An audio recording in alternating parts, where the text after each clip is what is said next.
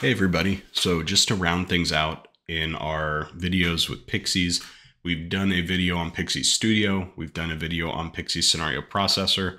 The last of the three main pieces that I typically use will be diving into Pixyz plugin. So 15-second recap on plugin.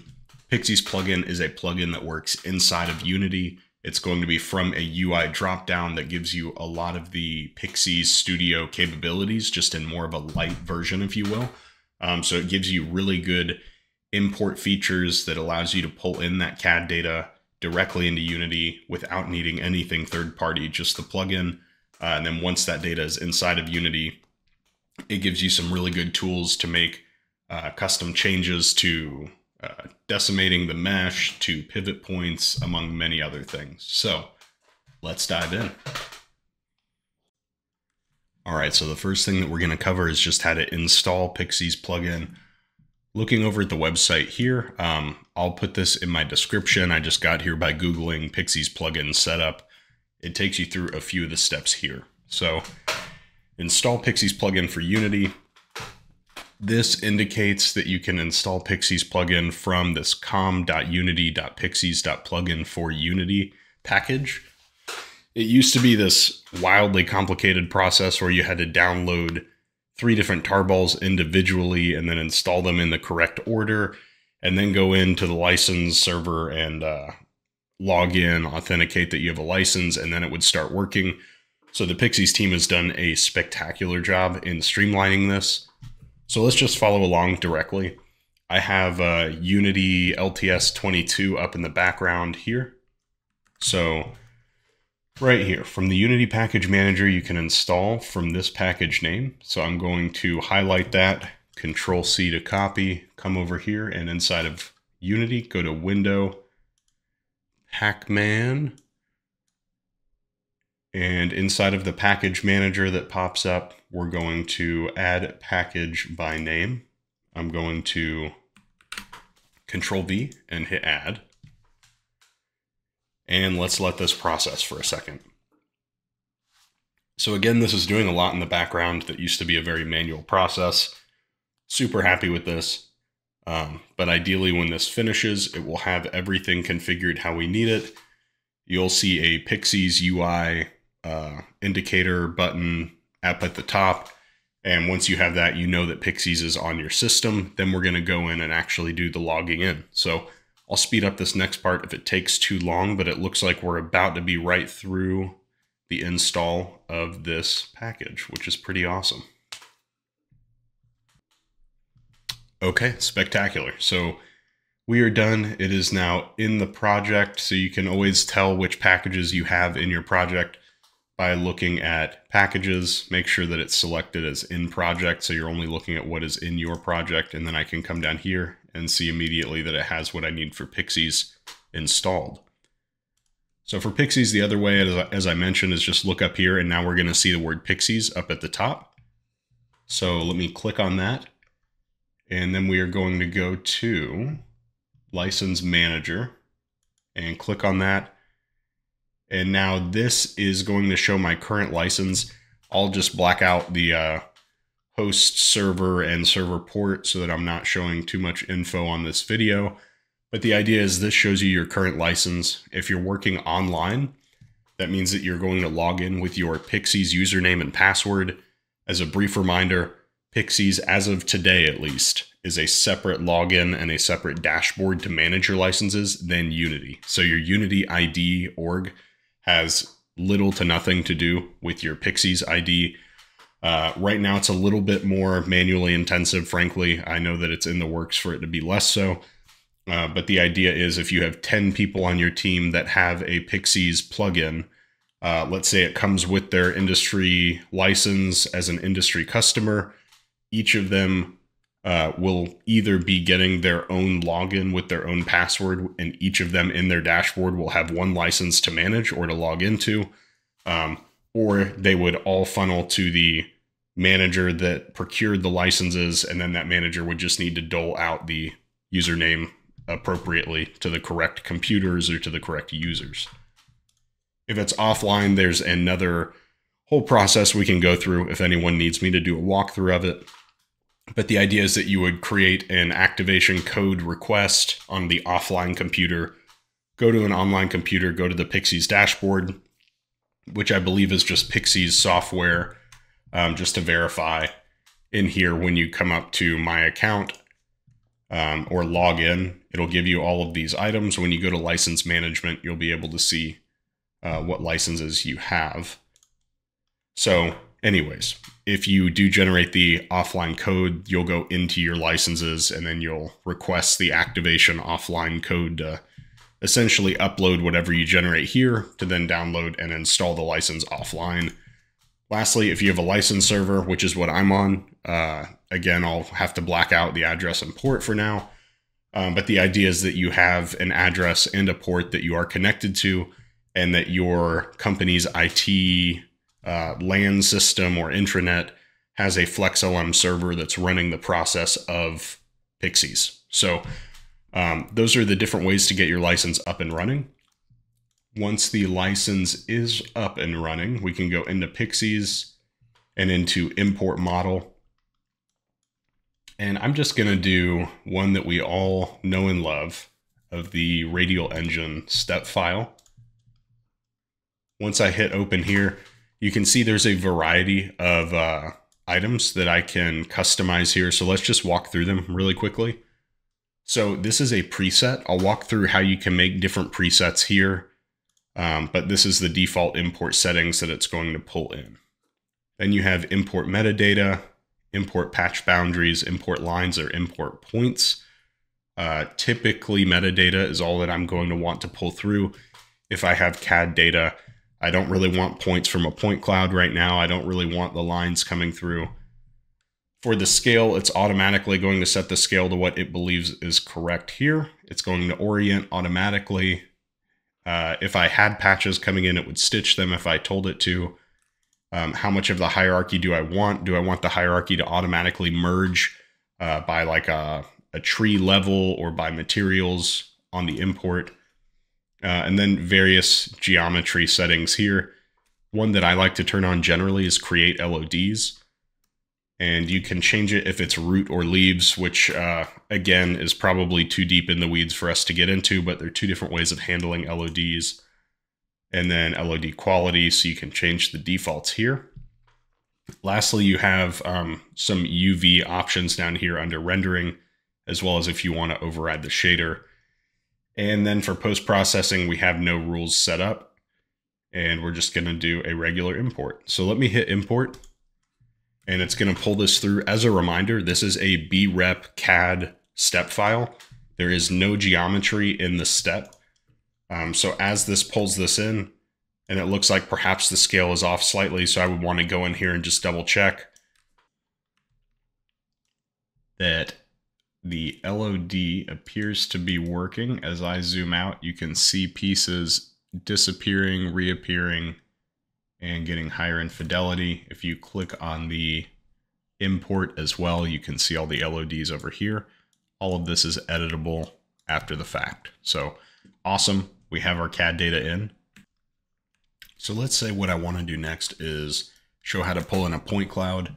If I go back into Pixyz, back into import model, grab the good old bunny example, you can see again that there's a lot of options in here, but much less so than we just had in the option to pull in CAD data. So a few of these things, you have, do you want to import the metadata, different geometry options, segmentation, so the number of voxels in one dimension to use for the segmentation. Higher value means more objects, which can help in increasing performance. So do you want this to segment out or not? Do you want LODs? We're going to say yes. Maybe we'll pull it down a little bit to 3. Don't really care about materials right now and don't really want to use any rule sets in post-processing. So I'm going to go ahead and hit import. And I see that the rotation is slightly off. So let me come in here and rotate this way by 90. Looks good to me. Cool. and everything has come through with 3 levels of LOD, which is great. However, you're probably looking at this and saying, but wait a second, this is all still a point cloud, which, yeah, that's great that Unity can see a point cloud, but it's not really going to give me the mesh. It's not going to give me the colliders that I need. So that's where we go back in, and with this selected, go to Pixyz. And just to review the options that you have here, you have import model, create import settings, create Pixyz model, reset default import settings, the toolbox, the rule engine, LOD systems. So if you want to do generation, rules, processes, extract prefab assets, open documentation, again, the license manager, compatibility, support, about, and check updates. So those are all your options. What I want to do right now, though, is go into toolbox, and then I want to go into remeshing, and I want to retopologize. So we have include children, which is going to include everything under what I have selected. We're going to leave the type of remeshing to standard, quality preset. Maybe I'll go to low. We'll leave everything here how it is. And I'm going to say that this is a point cloud so that it knows how to process this appropriately. All right, so now we can hit execute, and it's going to run, and ideally it's going to spit us out a retopologized bunny. So let me turn off the point cloud that was the source origin. This is what we have. Remember, I turned on a low quality preset. Looks pretty damn good to me. I think that that covers the import and remeshing. If you wanted to come in here and do colliders, I could then create colliders based on this. So I'm going to execute that. It will now have created a collider for this that I can now use with this as geometry, or I can use it with this as point cloud data. So even if you kept everything as point cloud data, you still now have a collider that you could use with it. So that's kind of neat. If you're trying to move around a warehouse, keep the point cloud data, we can dig into in the toolbox. But for the sake of time and trying to keep this to our signature 10 minutes, I will jump straight into the next piece of this, which for me and what I use all the time is the rule engine. So let me come over into the rule engine and hit create new rule set. Now the cool thing is you don't have to have imported direct CAD data to use these rule engines or the rule sets. So one of the rules in here that you can apply is move pivot, which is notoriously something that's less than immediately obvious in how to do in something like Unity, where Pixyz allows you to just have that happen instead of trying to nest things within parent game objects to try to move pivots. It's just a rule that you can set in here. So I'm going to say engine as the rule set that I want to use. And now to start it, I'm going to hit plus, new rule, get game object. I'm going to drag in my radial engine STP. And now that that's selected, I'm going to say include whole hierarchy. And let's say I want to, let's pick something very simple. Let's say mesh decimate. And now the interesting thing is you can see in here that it has all the same settings as Pixyz Studio. There are differences in Studio than plugin, but for all intents and purposes, there's a ton that aligns and is one for one. So looking at this, we have mesh decimate, quality, medium, surfacic tolerance, lineaic tolerance, normal tolerance, and UV tolerance. If I come over into Pixyz Studio and I do a optimize mesh decimate to quality, you're going to see that I now have preset low, surfacic tolerance, lineaic tolerance, normal tolerance, and then we don't have anything down here, and we've unchecked it as a Boolean. So you can see that they match up almost one for one. So I'm going to leave this all where it's at. The main reason that you end up using Studio often is because it's just difficult to make a small change here and then see what happens in Unity and then Control Z and make a small change again and see what happens. In Studio, it's a lot faster to iterate just because you have all the 3D viewers. You have the full history hierarchy that you can jump in between, etc. But this is a fantastic tool if you don't want to jump out of Unity into a separate piece of software. So let's just say that that's good enough.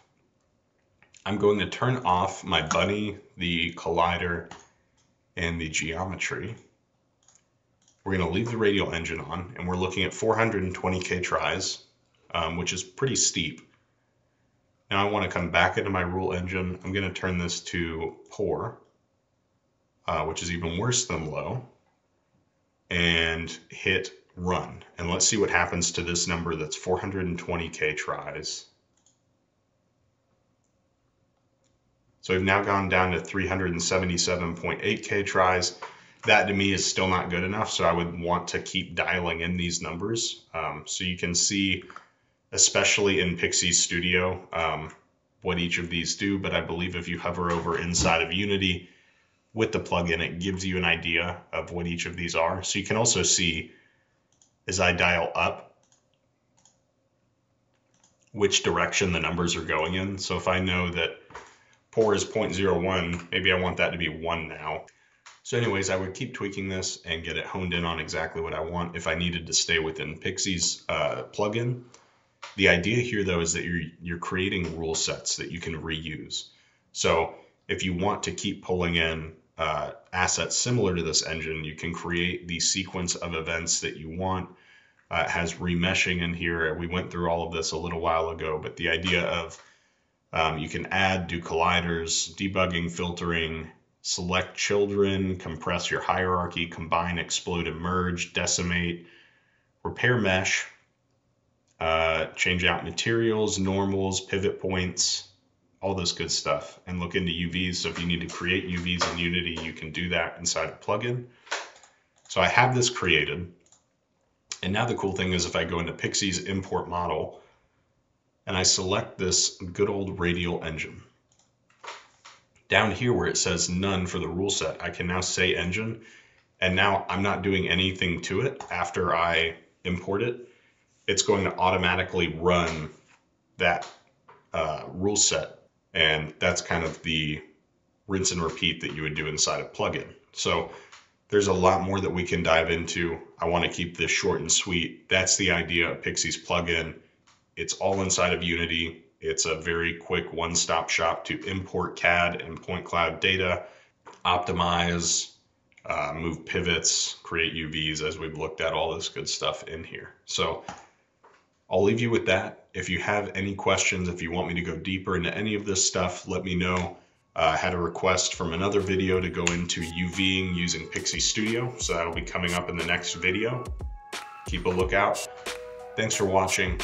Have a great day. Like, comment, and subscribe. See you on the next one.